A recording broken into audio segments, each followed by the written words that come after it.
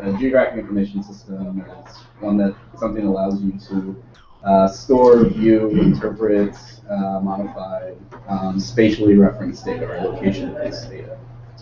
And so here we have just a little view of this ArcMap, basically the software that we use.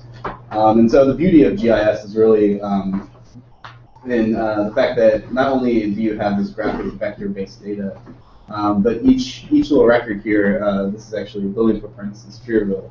Each record has data attached to it. And as you can see on the left here, there's a ton of different attributes. So, for instance, the address of the building, the age of the building, the number of square feet, the number of stories, and so forth.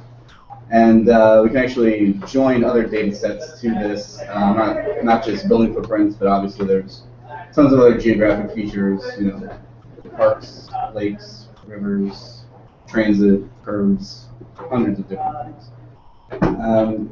And so these are just some examples of what I've used, at least in my work, my professional job at UIC. These are actually field observation maps that were used in the field to gather information regarding the built environment, as I mentioned earlier. And all this data was collected, so basically looking at the characteristics of the street. So how many, what's the speed limit on this particular stretch of intersection?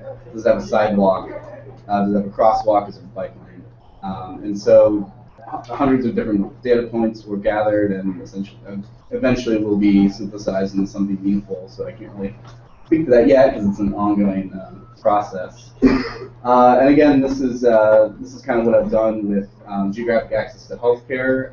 You've heard of food deserts, I'm sure.